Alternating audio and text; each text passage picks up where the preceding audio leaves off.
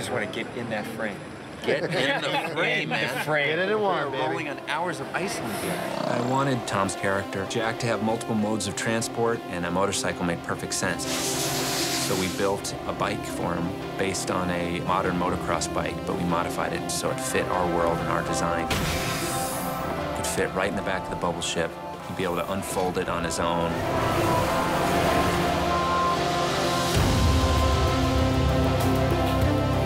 The guys that designed it did a sensational job.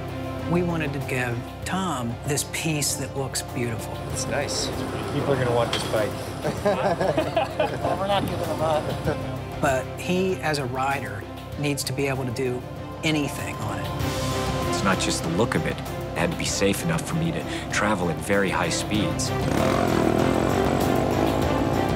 It was fun riding a bike in the middle of nowhere. Across a beautiful landscape. We just took the helicopter and for an hour just chased him. I got some incredible footage. It's spectacular.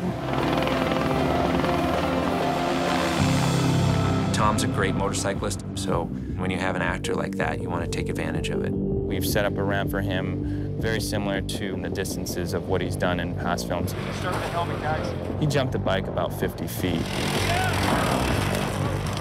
He's fearless. He never wants to hand something like that off to a stuntman. I mean, he has the skills to do that. Just bring the bike and we'll start shooting. Load him up, pictures up. All right, here we go. We're